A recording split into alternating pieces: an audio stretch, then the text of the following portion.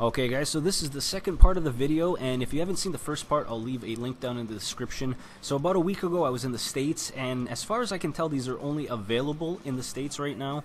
These are all retro themed boxes. You have Legend of Zelda, a Super Nintendo styled box that has Nintendo, Super Nintendo, and Game Boy collectibles and accessories in it, as well as the Super Mario box.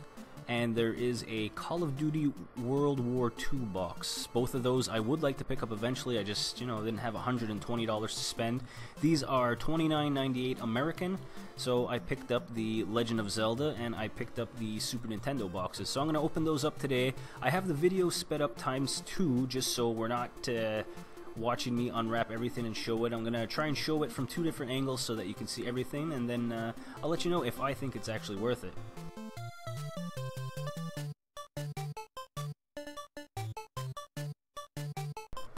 Alright, so here I am, opening up the box. First thing out is a plushie Triforce. Pretty cool, decent size. Next is the collector coins, Zelda #1. It has Nintendo on the back.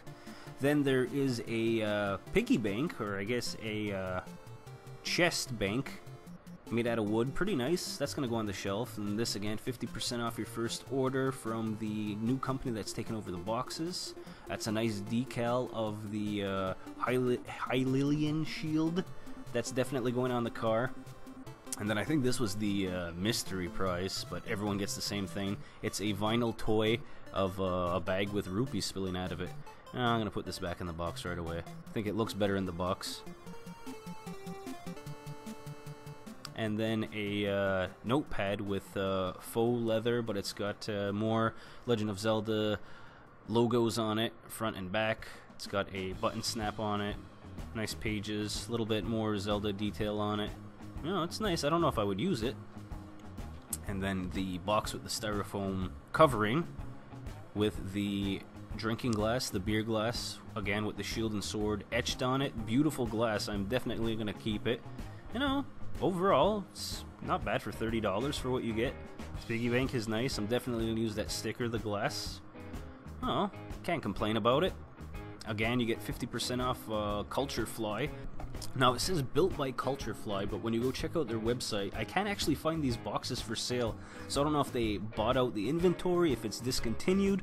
We'll talk about more of that at the end of the video. But, overall for what you get, I'm not sad about spending $30 on it, but I definitely know I don't need to buy another one because all the boxes are exactly the same.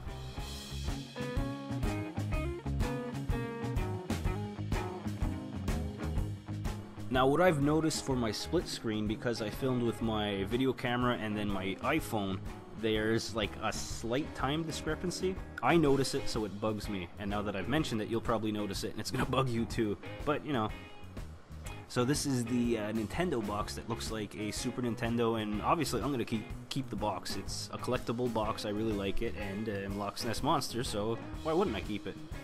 Start off with the Nintendo controller plushie. You get a pin, a coin. You can see how the boxes are put together, so we can start to guess what's in a Super Nintendo, the Nintendo box and the Call of Duty box. Plus, everything's on the side, so there's no huge spoilers. But I do like what's in this box. These coasters are beautiful. They're made to look like NES carts. I'm definitely going to keep those. I don't know if I'm going to use them, but I'm definitely going to keep them. And then this, the Zelda glass is nice, but a coffee mug with the Game Boy on it, and it's those heat activated ones. Definitely for me. I don't seem too enthused in the video, but looking at it overall, this is definitely worth $30. This is a box to buy. Like, if you're a Zelda fan, go for it, but this is a good box. And again, it comes with the Culture Fly. You get 50% off your first order. Like, they're not endorsing this, but I would order it. Again, the plushie is about hand size. And I think the real novelty here, the one that I seem to like the most, are these NES coasters. You get Mario, Mario 2, Mach Rider, really cool stuff. Overall, this was my favorite box. And again, I'm not entirely sure if Culture Fly just bought the remainder of the inventory of these Nintendo boxes, or if they were truly selling them and they're just not available right now. Because if you go check them out online, culturefly.com, they've got DC Universe, Squishies, Shopkins, Game of Thrones, Jay and Silent Bob, Nickelodeon. They have a lot of different boxes that you can buy as a one-time, or you can do a subscription-based box thing with them. So, you know, they might be worth checking out. But again, overall for me, the Nintendo was a definite buy if you're a collector. Legend of Zelda, you know, the glass was nice, but you know how it goes. Down in the comments, let me know what you thought of the boxes, and thanks for watching, guys. Until next time, this is Loch, this Monster signing off.